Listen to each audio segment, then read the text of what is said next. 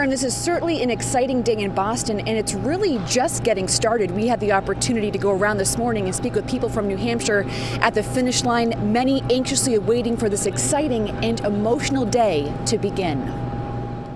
People from all over the world are lined up at the finish line on Boylston Street in Boston. The marathon means a lot to a lot of people. James Barnes is from Allston, Massachusetts, and is here wearing his support for the runners. It's always good to cheer on the runners and show your support. Many coming to support friends like this man who came all the way from Italy. I think this is one of the best marathons in the world. Many are walking around with Boston Strong on t-shirts and hats in support of the victims of the tragedy in 2013. Kevin Brown makes a memorial each year for the victims and their families. I've always come to the marathon, and now I got involved in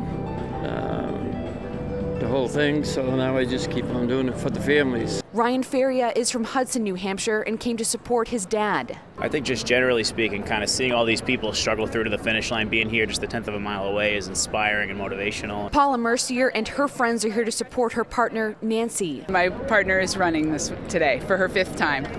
Yeah, so it's great. We were here in 2013. We're here today. This is our first time to the marathon, and it's really incredible to be able to sort of witness it and feel the energy and the sort of power of the other runners. And among all of the spectators, there's a strong group of volunteers from New Hampshire.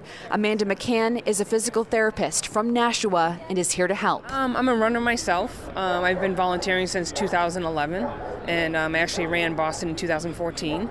And it's just a great thing to be a part of and to give back. There are so many dedicated volunteers here today in Boston to help. Amanda is just one of many physical therapists that we interviewed from New Hampshire this morning. We'll have much more on New Hampshire's presence here in Boston coming up tonight at 5 and 6. Reporting live in Boston, Kristen Carosa, WMUR News 9.